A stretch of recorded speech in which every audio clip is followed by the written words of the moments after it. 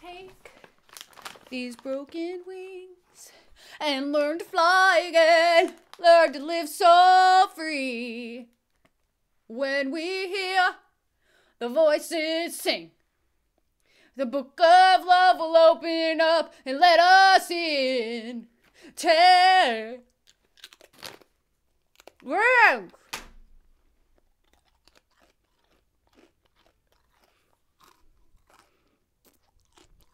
Welcome to the Rose Bush.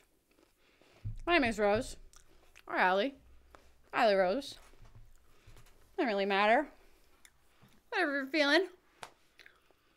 I'll answer to both. This is a continuation of our storytelling with Ren. That's what I'm calling it. And this is just another shameless plug. Email me. Email me at rosecosmoswriter@gmail.com with your stories. And let me know if I have permission to use your name or how you want to be identified or if permission to be identified as a whole. Send me your stories. Short stories, long stories, personal stories, fiction, nonfiction, whatever. Just as I said in my previous videos, be respectful.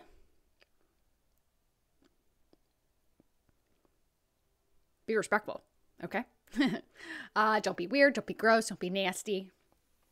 Don't be hateful. You know, if you're going to email me, make it worth my while, okay? All right, because I'm interested. I'm interested to read your stories because I will be sharing some of my stories. And I would love to start this new segment. I don't know what I'm going to call it. I don't know. I was thinking something silly like story time. Story time with Rose. Story time with Ellie. The story corner. It just, none of it sounds good, but I will know when I know. So, what I know is, this is chapter 3 of Ren's story. So if you haven't watched chapter 1 or chapter 2, please go do so. Preferably watch my reaction videos of that. And if you're new here, if you're new to my bush, welcome. Welcome to my bush. It's great. It's phenomenal. It's flourishing. It's beautiful. And I thank you for being here. I'm grateful for your time. And I would love for you to stick around. So hit that subscribe button if you haven't already. Let's grow. Let's grow together because growth is very important. And as I say, it happens one thorn at a time. So I'm not going to take up any more of your time just shooting the shit. Let's go ahead and get into it. All right. I don't know why it's got spinny wheel. I don't know why it's doing that. I don't know why it's like that. Why is it like that? I guess I need. My therapist was scowling at. Sorry about that. Let's do it again. My therapist was scowling at my weekly anxiety and depression scores like a detective trying to crack a particularly stubborn case. There were no signs of improvement and the scores followed no real measurable pattern that were consistent with bipolar. After nearly 2 years of talk therapy and taking enough medications to fill a pharmacy, he sat down with me and he dropped the bombshell that he didn't think that I had bipolar. In fact, he said that he didn't think that I had depression at all. And it was a very odd thing to be stripped of an identity in an instant. The reality was that a 20-minute in and out consultation 2 years ago led to 2 years of swallowing pills that I never needed and devoting so much of my time to managing the condition that I never actually had. The emotions inside me swirled around like a mismatched soup. On one hand, I was full of anger and I was bitter about the whole situation, but I was also hopeful that this new path could offer me the relief that I desperately needed. He told me he was going to refer me to an ME clinic in Bath. I'd never heard of it before, but instinctively true to character, I started researching it online as soon as I got home. Apparently ME is the medical equivalent of a choose-your-own-adventure book, with tiredness as the only consistent plotline. There were no universally accepted reasons as to why the fuck it existed in the first place. It seemed it was largely accepted to be a post-viral condition, but that was all speculative because there were no clear consensus in the medical community what ME even was. The defining characteristic was a tiredness that wouldn't go away with rest. I could relate to this. In fact, I could more than relate to it. For anyone lucky enough to have not have experienced this, if you want an idea of what it's like, force yourself to stay awake for 3 nights in a row.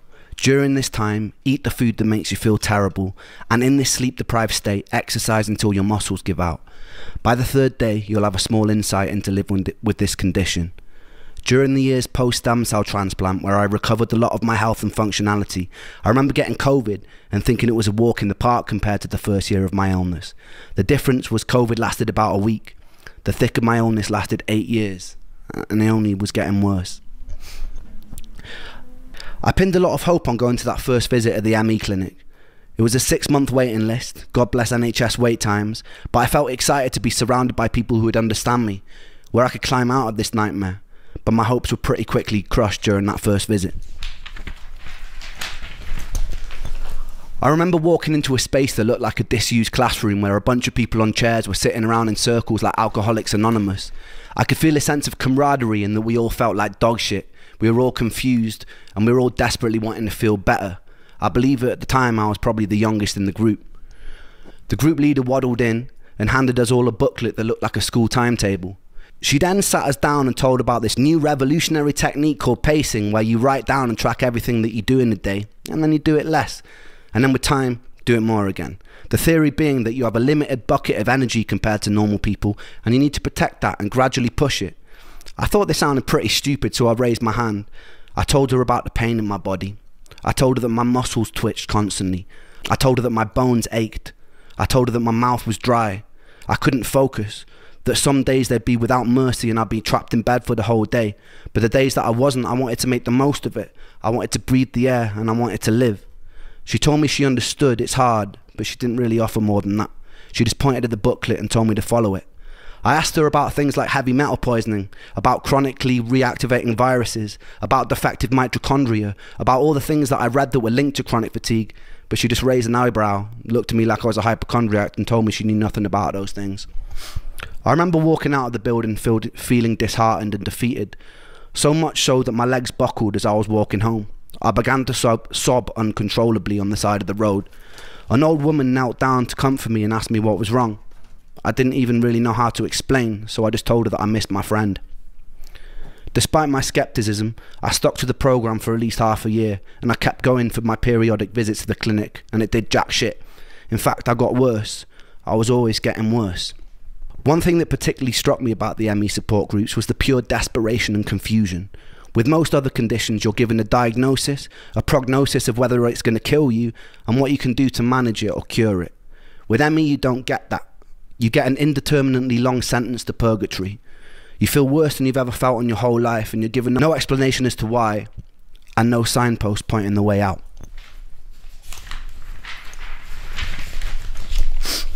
There was no selection bias to the people suffering. Members of the group were anything from esteemed ex-lawyers to single parents to former athletes. One thing I can say, these people were for the most part all extremely driven and collectively mourning their old lives. There's a stigma that because ME's predominant presentation of symptoms is tiredness, that its victims are just being lazy. I can tell you firsthand that me and every single person I've met with genuine ME would rather run 1,000 marathons than have to live another week with the tiredness and the unrelenting fatigue. We were at war with our tiredness, trying desperately to escape it, and some of us would go to extreme lengths to turn ourselves into guinea pigs to try and find ways out. Suicide was pretty common in those online support groups. It was around this time I was swallowed into the music industry. I was out busking on the streets one day and I noticed this sketchy, good-looking Mauritian guy with his arms crossed watching me, really intensely, as though he was studying every lyric coming out of my mouth. He approached me and asked me if the songs I was singing were mine. I said they were. A big smile was painted across his face, and he told me he just finished recording Plan B's latest record, which turned out to be The Defamation of Strickland Banks, one of my favourite albums of all time. He was looking for a new project to sink his teeth into, and he asked me if I'd come to London to record. We got into it. The whole time I felt dreadful, but this was a lifelong dream materialising in front of my eyes, so bit by bit, when I could, I'd get the train to London and start chipping away at my first ever album. I didn't really let on how I was feeling during this time because I didn't want to sabotage it. There would be times I'd finish up in the vocal booth after doing the take, excuse myself to go to the toilet, throw up from the dizziness I was experiencing, sometimes with specks of blood, and then I'd go back and pretend that nothing had happened. I'd be sitting around with the whole room spinning and would pretend I was fine. There was only so long that I was able to keep this up. Eric told me it'd be a cool idea for me to start going to industry showcases and start building buzz. Performing live like this was a whole new level of taxing that I wasn't ready for, but I was so ferociously ambitious that I just ploughed through. The usual way it would go is I'd be in the back of Charlie's car, the whole world would be spinning, I'd be trying my best to sleep in it all day, parked up outside of whatever venue or pub it was in London, trying to conserve energy for the show. Sometimes I'd cry a little before. I just wanted to say that his level of masking is incredible.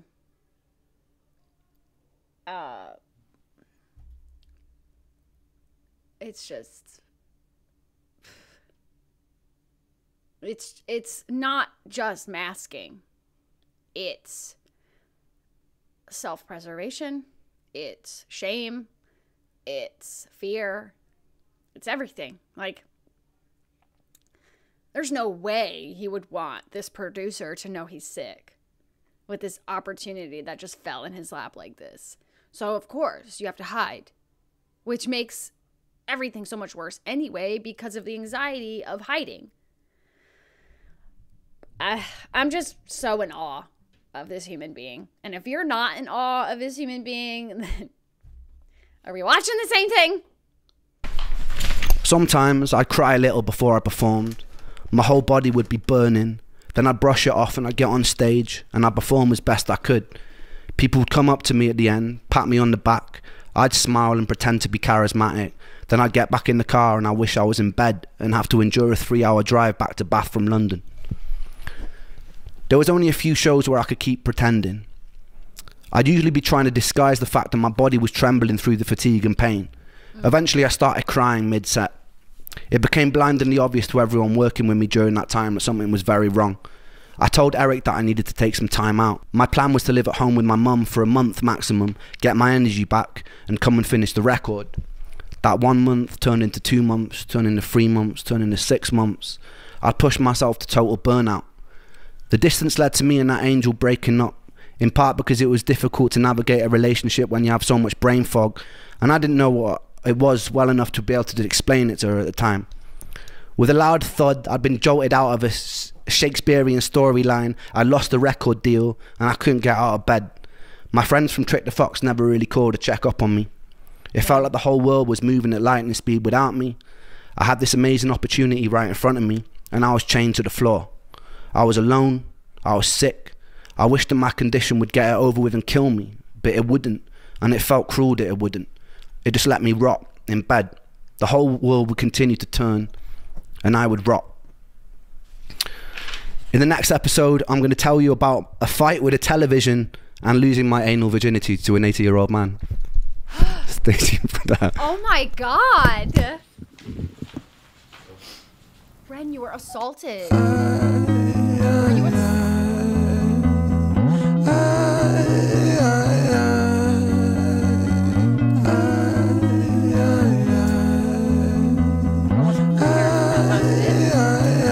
My thought patterns are composed by a time bomb for an author, like pigs to the slaughter. A symphony of self-doubt sings out, breath starts getting shorter, running water. It's the state that I wish to become. Instead, concrete envelops my movement and I'm rendered deaf and dumb, unable to heed the advice of others.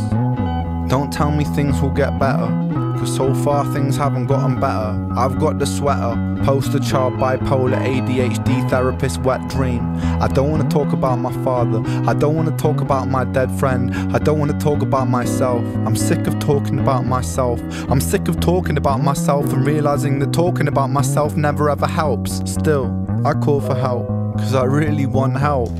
But the pills didn't seem to help, and the therapist didn't seem to help. But still, I want help. I've danced with the devil in hell, I've sat in a prisonless cell, and here I always dwell, in this prison in myself. I do this thing when my mind travels back to the golden age. You know those times where you were carefree and everything was golden?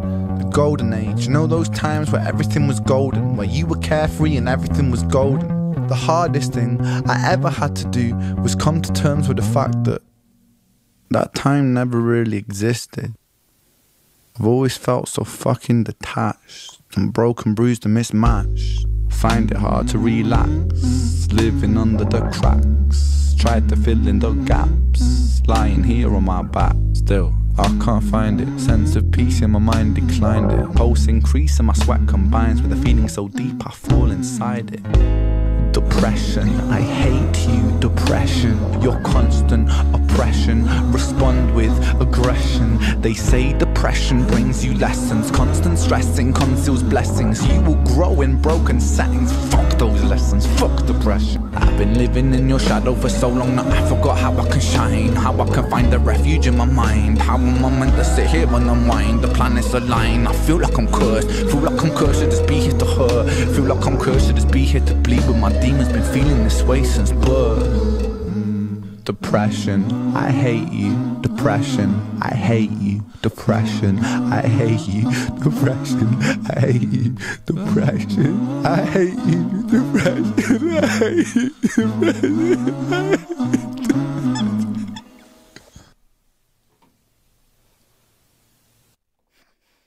That's, you know, if you're someone that's never dealt with depression, that's great. Truly. I'm very happy for you. It's not the same as you lost a loved one and now you're depressed about it. It's not the same. That's grief. That's sadness. That's normal. You know, there's times where I have felt so down. I have felt so detached. I've felt so much. I have felt the weight of everything inside my brain pressing on my heart and soul. And I have felt like I was falling apart. I have been so low that I have thought about leaving. I've been so low and I have felt so incredibly lonely and unsupported and just so alone that I thought there's no one I trust enough to take care of my cat. So I'll take her with me. And that's really dark because I don't trust anybody enough in my life to take care of her if something were to happen to me, whether it's by design or self-infliction.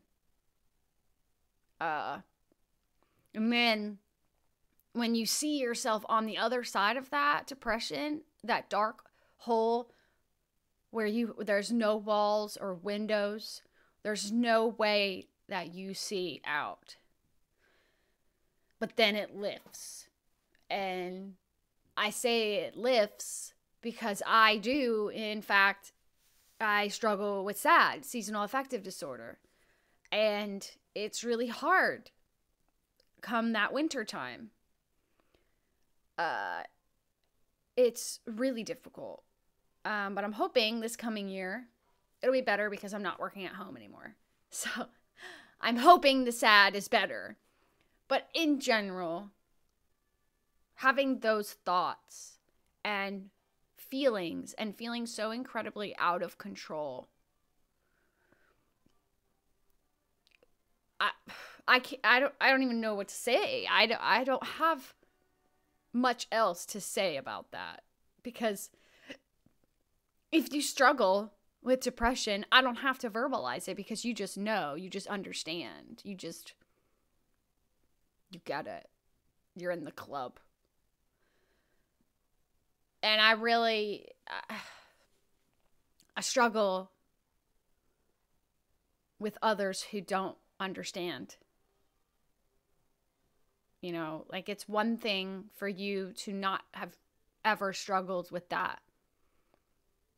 And you understand, and you can understand and sympathize and empathize and be there for those people struggling. And it's another hand to be someone that just doesn't get it and doesn't want to get it, doesn't even want doesn't even want to go down that hole. But I'm here to tell you that we really need help. We need support. We need compassion. Because we can't pull ourselves out by ourselves. It's too deep. So we need help. We need your help. So that's it. I will preach and say it over and over again about empathy, compassion, understanding. I'm at this point in my life where I have a really hard time relating to other people or just vibing with people that are not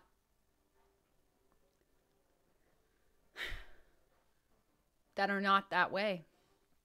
Because I am a person that has so much love for my fellow human. So much understanding. And talking with my therapist, one of my weaknesses is that I am too understanding. I'm too empathetic. I give people too much grace because of my level of understanding. But ultimately, hear me.